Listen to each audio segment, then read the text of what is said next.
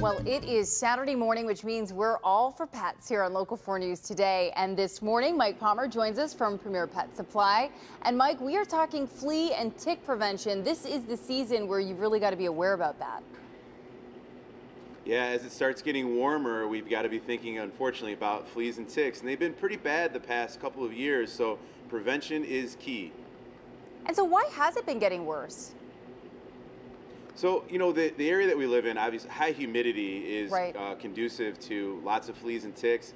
We've got a lot of tall grasses that have grown because there has been some dry spells where it's allowed for that. And when we're taking dogs on hikes through the trails, or even if our yards back up to the woods and just general walks through the neighborhood, Right.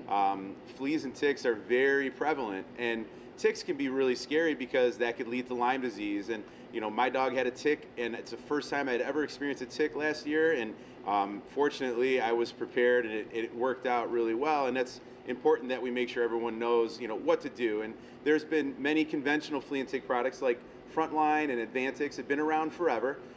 These are topicals that you put between the shoulder blades and run a stripe down the back of the dog or cat. These work well. You do them monthly.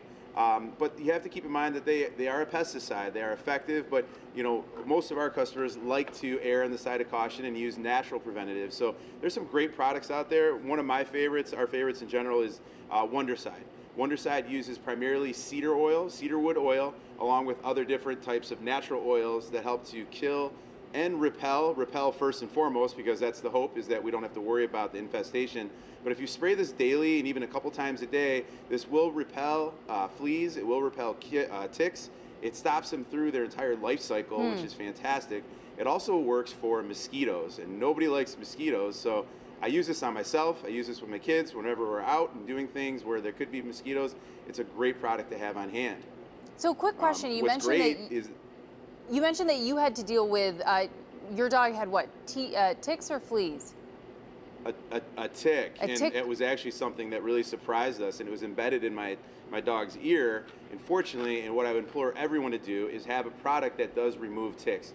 They're very inexpensive. Okay. Just to have them on hand. What's really important is you have to know that you're removing the entire tick, because what a tick will do is it will embed its head inside and under the skin. Oh. And if you just rip the tick off, that head will still stay in there, and that's where it can infect and potentially cause disease with your animal. So you want to make sure you get in there, you dig in there, and you got to really rip it out. It's not pleasant, but a product like this here, the Tick Tornado, there's tick twisters, there's tools that are very simple to have on hand that are a really good idea to get rid of those ticks. They work on people too, so it's a great tool to have in the bag. Well, thank you so much, Mike. I really appreciate it. Of course, as you mentioned, this is the season to be thinking about tick and flea prevention. I'm glad you were able to spot that one on your pup. Thank you. All right, thanks, Mike.